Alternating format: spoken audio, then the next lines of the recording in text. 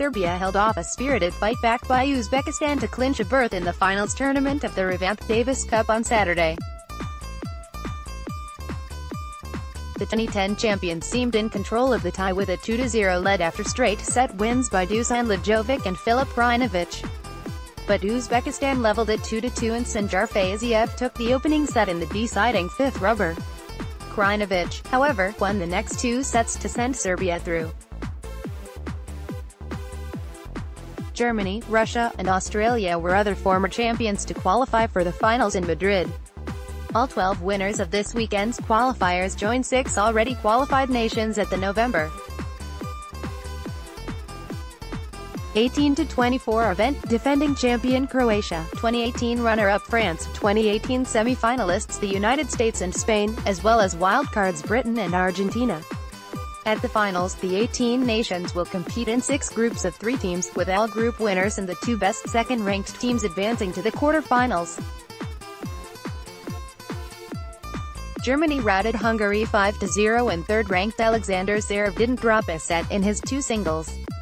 Russia's Karen Khachanov ended a Swiss comeback when he rallied to beat Henri Laaksonen 6-7, 2, 7-6, 6, 6-4 for an insurmountable 3-1 lead.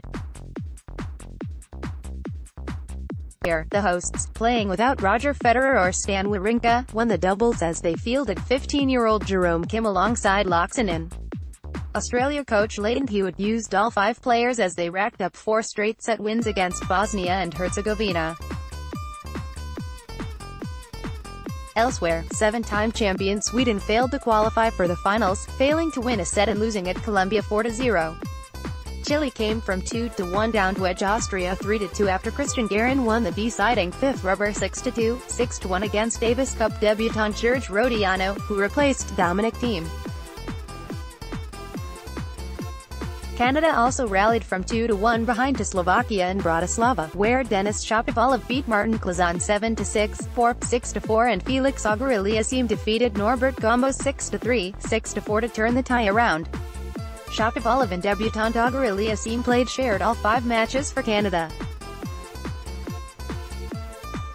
Robin Haase won both singles and teamed up with Jean-Julien Royer for victory in the doubles as the Netherlands beat the Czech Republic in Ostrava 3-1. Also, Belgium won in Brazil 3-1, Kazakhstan beat Portugal 3-1, Italy downed India 3-1, and Japan edged China 3-2 to complete the lineup for the Davis Cup finals.